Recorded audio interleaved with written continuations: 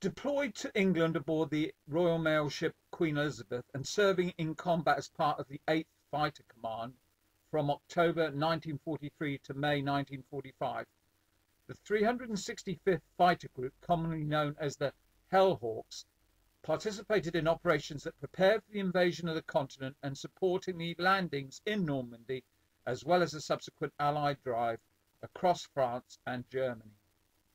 Until this black and white film was discovered in a French archive, standard texts on the airfield at Beaulieu barely knew of the existence of the fighter group during what was the most crucial period of Operation Overlord and the liberation of Europe.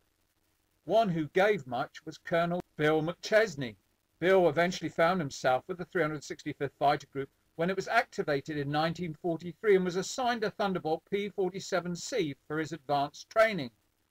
When asked about his thoughts on first seeing a Thunderbolt, also known as the Jug, he remarked it was big all over, but he loved the plane because it was fast and powerful. The 365th relocated to Royal Air Force Station Beaulieu in Hampshire, also known as United States Army Air Force Station 408, located about 2 miles west of the village of Beaulieu. Here, the 365th continued pre-operational training and were instrumental in determining the maximum bomb load for the P-47, which comprised of 2 1,000-pound bombs and an external fuel tank on the belly rack. Maintenance and repair of the Thunderbolts were constant activities. The ground crews were great, says Bill. My crew chief was the best. I always let him tell me what he thought about our Jug's problems and airworthiness.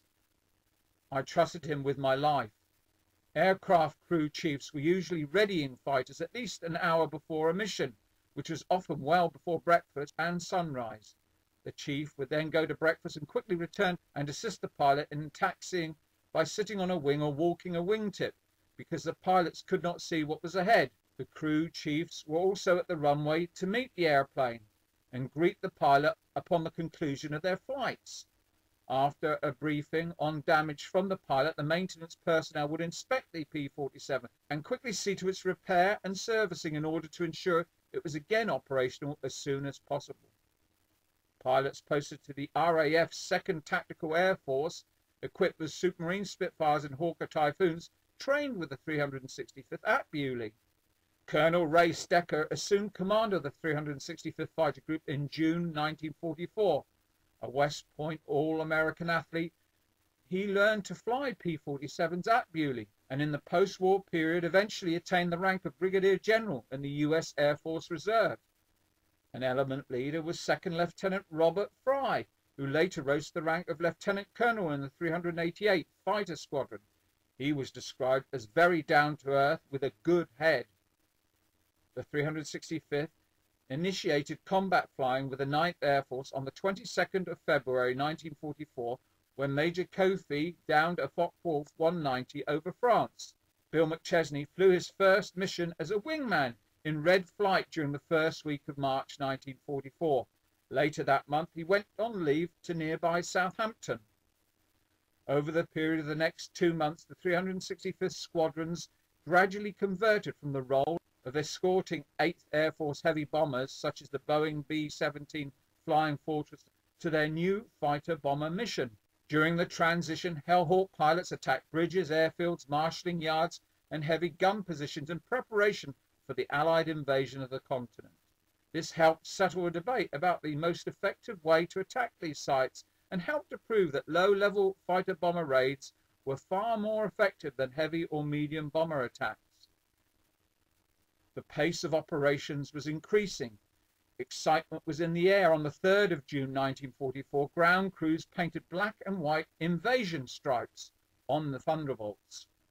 By 0300 hours on the morning of D-Day, red-eyed crew chiefs were standing by their already serviced P-47s. The first flight briefing took place at 0430. Shortly after dawn, Bill and 7 other 365th P-47s strafed enemy positions beyond Red Sector on Omaha Beach. On the 7th of June, the 365th, 366th and 368th groups flew 467 fighter bomber sorties over 35 missions, with many squadrons flying over 4 missions on the same day. These missions were carried out south of the Aurore River to support the troops fighting on the Normandy beaches. Their aim was twofold: protect the ground forces from enemy air attack and destroy any and all obstacles on the ground that prevented Allied forces from advancing. The effective isolation of the battlefield using air support meant that the Allied landings soon secured a beachhead 75 miles wide and 20 miles deep. By this time, personnel at Beaulieu were already packing for a move to France.